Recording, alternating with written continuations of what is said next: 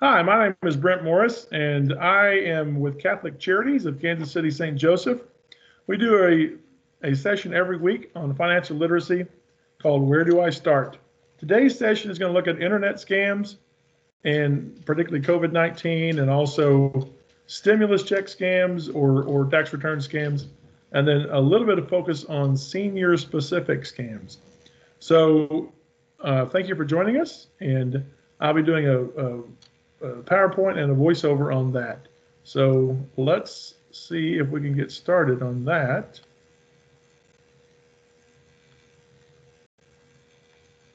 With our first slide, Internet and COVID-19 scams.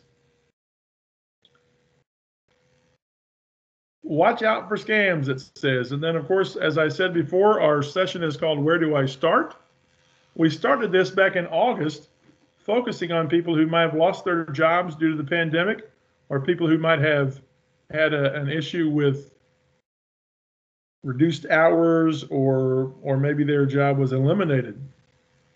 So we have talked about since that time various topics, and those topics can be found on our Catholic Charities website, as the main website, as well as our YouTube channel. And I would encourage folks, if they want to go back and look at those, we have several iterations. We have lots of different stuff.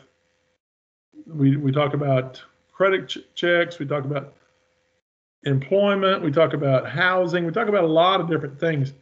Today's topic, scams, we've talked about in a general sense, but today we're going to focus on three different categories of scams that are out there.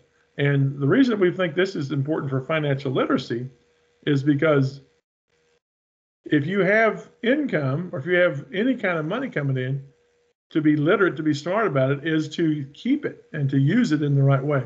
So again, we're going to focus on three different types of scams today. First, scams specific to COVID-19.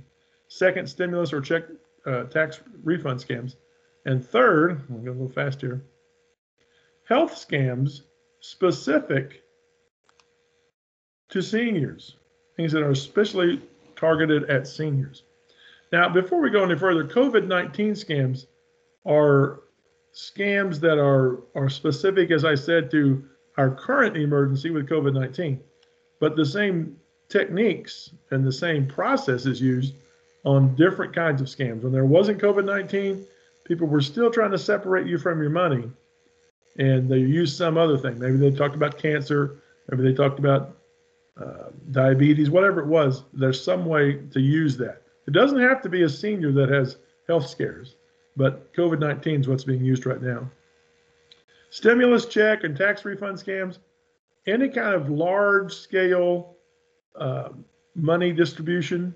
It could be a large legal settlement that as a class action involves a lot of people. Scammers will try and come after that money. It's even unemployment compensation is another way that another avenue people try to use to, again, scam you out of your money. And then health scares and health scams, especially for seniors. Again, I said seniors, but this is something that everybody needs to be involved in and aware of. All right, let's go ahead and get started then on COVID-19 scams. Fake coronavirus miracle cures. There have been, we all know, if you can read this slide, there are fantastic advancements in COVID-19 and even vaccines developed. But there is no legitimate cure at this time. And even though the advertisements can be very convincing, they are just scams designed to cheat you out of your money. One of the scams that is less prevalent now than it was early in the COVID-19 was the silver solution. There's various forms of it. Jim Baker, who has a show on a religious channel, was famous for trying to sell a silver solution. And when the Food and Drug Administration started investigating it, they found that it wasn't effective. It didn't do anything to remove COVID from you. It didn't give any protection. It didn't cure people that had COVID. It was just a snake oil sales type thing, as we might have thought of from previous generations. So be very careful of anyone who says they have fake cures. And not just, again, of COVID-19, I might say, someone who says they got a cure for arthritis, someone who says they have a cure for cancer, cure for diabetes.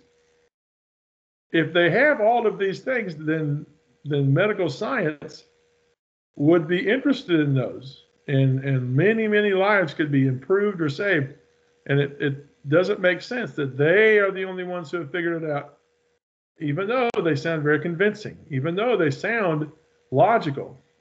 Take a step back and ask yourself if this really makes sense to you. And then if it does, ask somebody else if it makes sense to them too. Before I go too much further, let me say too, I used to, in the previous work history, was as a probation parole officer for 32 years. And so I've seen a lot of people who are very good at scamming, a lot of people who could convince you of almost anything with their words, with their gestures, with their apparent sincerity, which it turned out was not sincere. So don't feel bad if you think, well, yeah, that kind of something I've gotten into before. Everybody can be fooled. Everybody can be tricked. That's why we have to help one another try and see where we are with things. All right. This next thing that is current right now is an offer to sell blood and saliva from COVID-19 survivors. Because if you survive COVID-19, then your body will produce antibodies, and your blood will have those antibodies in it. And there is, of course, some scientific fact behind the idea that if you then put those antibodies in yourself, you can help produce antibodies that would fight off COVID-19. The problem with this sort of solicitation is that no reputable company is selling blood from COVID-19 survivors, and certainly not saliva. The scam usually requires, of course, payment up front, and then the blood doesn't come at all, or if you get blood, it may be tainted with disease, it might not even be human blood, et cetera, et cetera. It's never a good idea, just as a general rule, to put something in your body that is bought off the internet that hasn't been checked out, that you don't know for certain it contains what you think it contains. And I know, again, a lot of people on there that are doing these scams, they perfected it almost. It sounds good, it looks good. They might just have a website and all of it looks scientific, all of it looks good. Buyer beware, and the reason we're doing this is because it's 99 times out of 100, it's a way to separate you from your money. And I only leave that 1%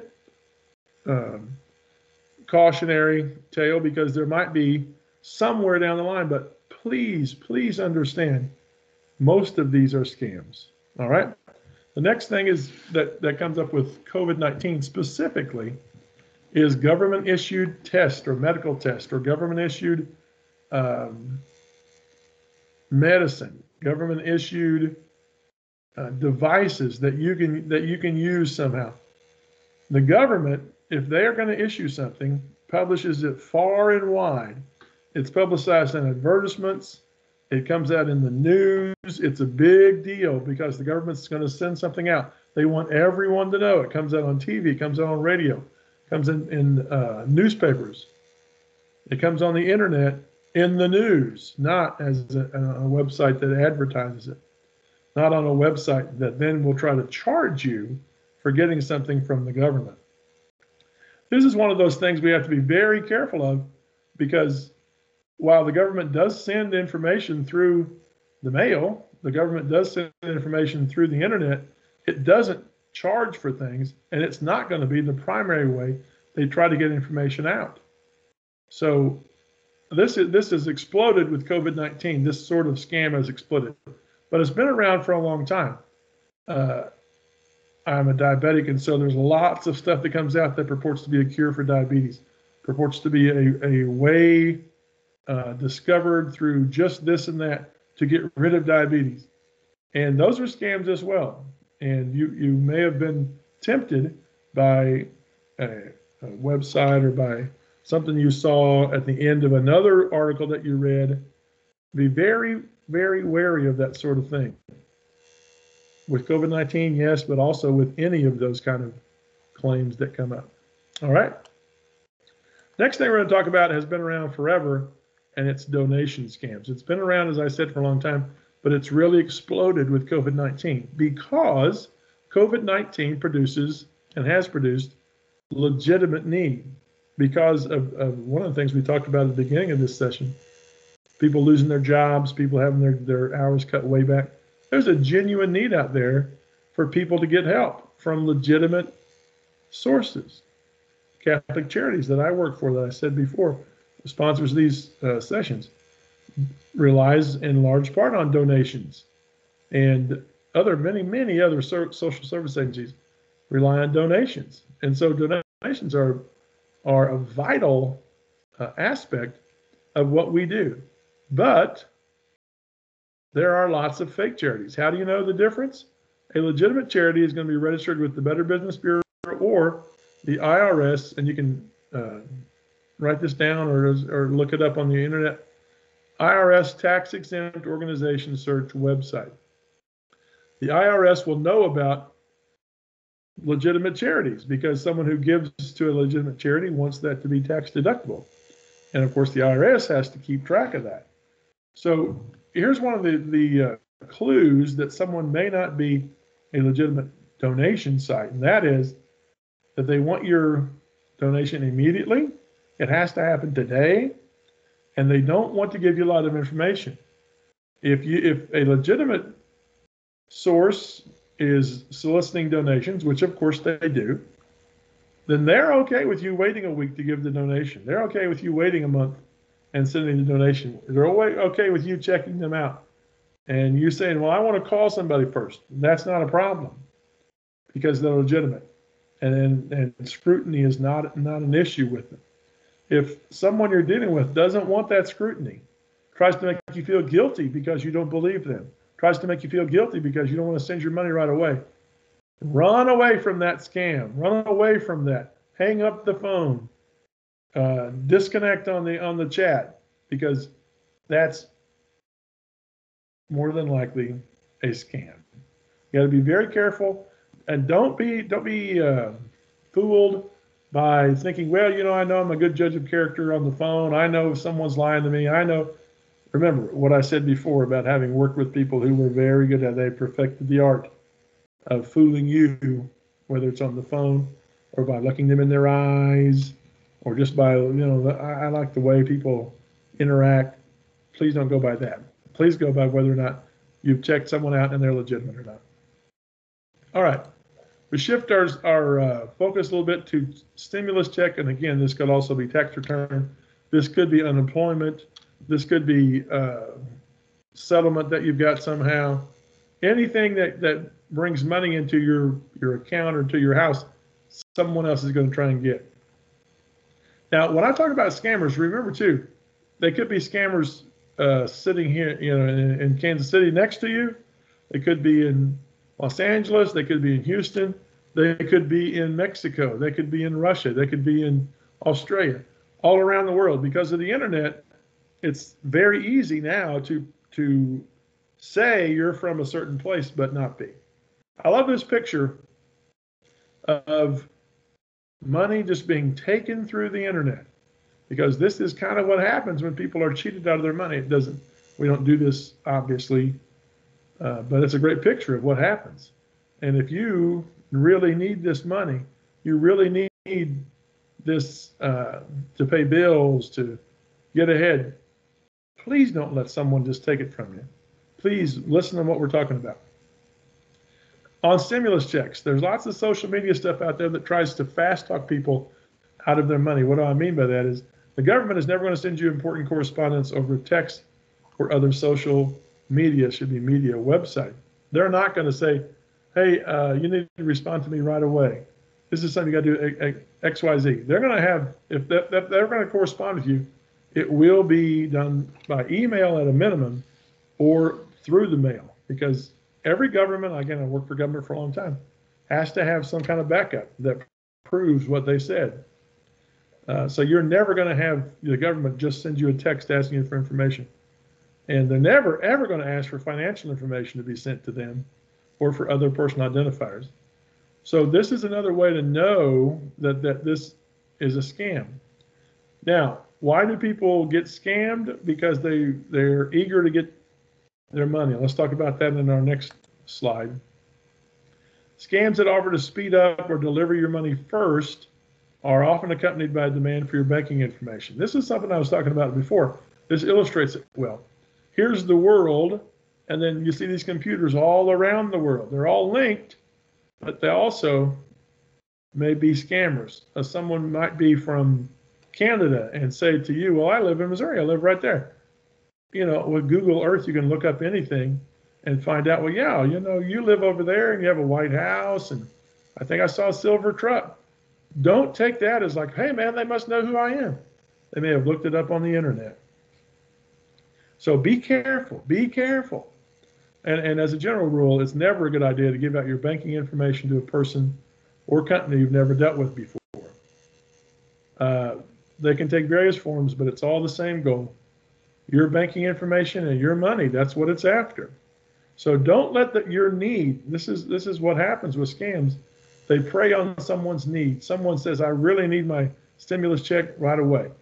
And as we all know, if you live in America, there's been a stimulus check came out in January of $600, and there's been a lot of talk of stimulus checks coming out again, either in March or April, for $1,400. And so stimulus scammers will say, hey, we'll upfront your money.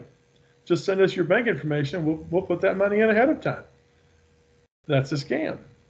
No legitimate company is going to tell you they need your banking information. No legitimate company is going to say, hey, if you send us $500 now, we'll give you $700 later. That's never going to happen. So be very careful of that sort of thing. Most legitimate companies, and we want to focus on that, are not gonna want you to give them stuff over the internet. They're gonna want their protection of knowing that it was done above board. So be very careful of that sort of thing. The stimulus scams, the tax return scams, the some employment scams kind of fit in here too, because they ask you to send money, or they send you a check. We'll talk a little bit more about that later. But if someone sends you a check, be very wary of it. In fact, almost 100% of the time, that's a scam. All right, our next topic is senior scams. I'm sorry. Senior scams are designed specifically to target seniors.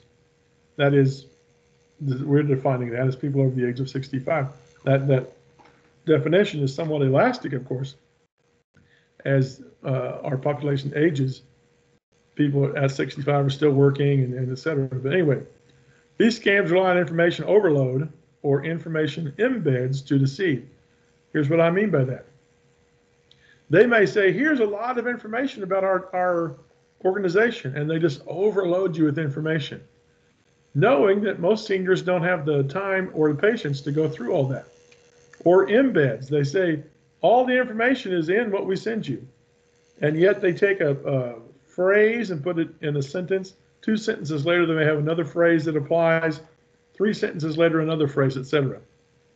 So they've embedded all information on a legal basis. They have put the information in, but it's all there to deceive.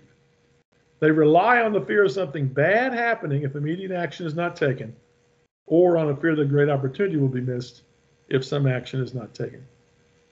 This fear idea is one reason that seniors fall more victim to these scams, to these particular kind of scams, than other folks, because they are at a place in life where security and safety is more difficult to achieve sometimes, and is of more, it takes on a greater importance in their head than maybe some other folks who are a little bit younger. And so these scams also rely on family, and we'll get into that more in a minute. But those are some general guidelines of ways seniors are targeted. One common scam, and there's different forms of this, but it's all sort of around this framework. You get a fake check. Maybe they say that you won the lottery in Canada, or maybe they say you got an inheritance, or maybe they say you had there's a class action lawsuit, and here's your money. It's something that you didn't expect, you didn't apply for, and you have somehow won the money. Well, most of the time, there's also an instruction to call or email for further processing or rules of how to access your winnings. And usually this involves you giving them your bank information, and it may involve even you sending them cash. If it's a Canadian lottery was a famous name to these scams, then they want you to pay to convert, or they have to open a bank account. You have to have so much money to open a bank account in Canada so that you can deposit money there. They can deposit your winnings. These are all scams. And you would say, well, this probably happens mostly in the East or on the East Coast or somewhere around Canada. No, these scams happen everywhere. Here in Kansas City, Missouri, several years ago, I'm very familiar with a man who worked at a finance company and had an elderly gentleman come in who was there to get a loan, a short-term loan for $2,000. Well, as part of the loan process, what is this for? Well, it's because I won the Canadian lottery and I have to send them $2,000 for them to send me $25,000.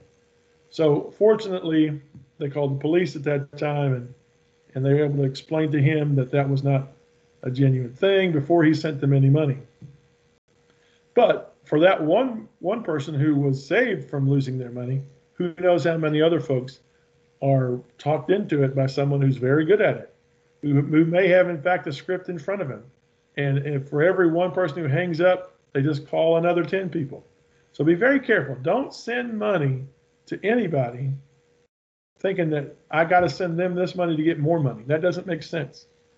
And if something sounds wrong, you think that sounds kind of too much. We're going to talk about that in a second. There probably is. All right, let's summarize.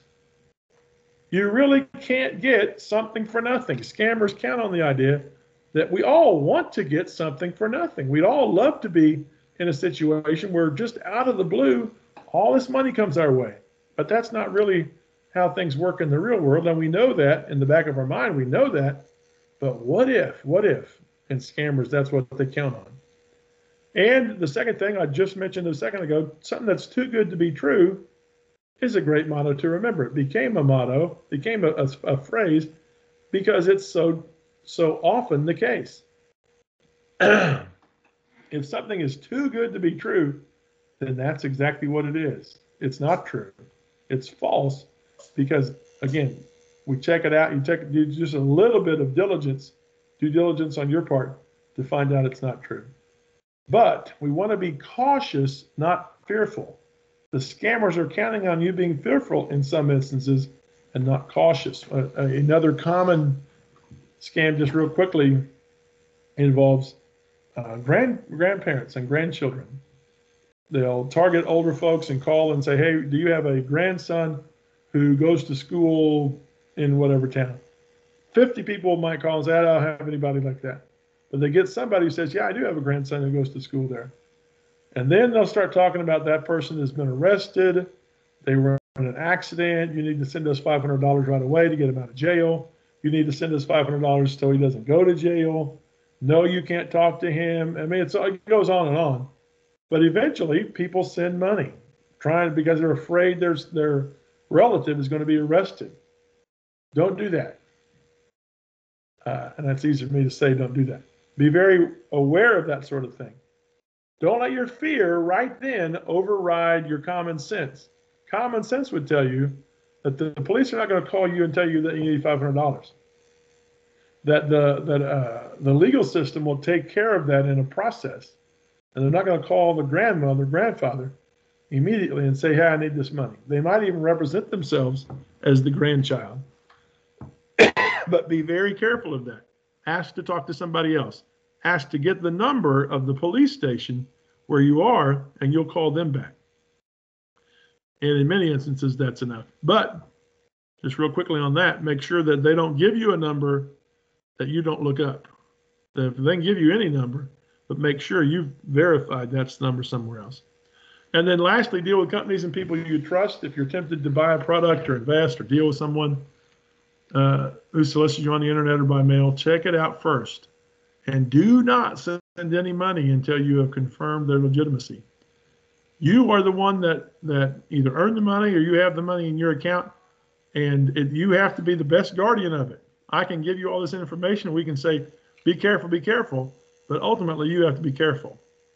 And if you are scammed, if you have been fooled, well, you're not alone. The reason these scammers proliferate is because it works. They're able to get a lot of people to give them money. But the way we can stop it, the way we can push back is by prosecuting and is by coming forward and saying, here's what happened to me, so that it doesn't happen to somebody else. So if you've been a victim of a scam, don't feel bad about it. Don't be embarrassed. They're very good. They work all day and have been doing it for years in some cases. And they're organized. These are not just fly-by-night things. These are organized people. So don't be embarrassed. Come forward and say, this is what happened to me. And maybe you can keep it from happening to somebody else. All right, here's my contact information. Again, I really appreciate you having watched through this and through the entire session. My name is Brent Morris.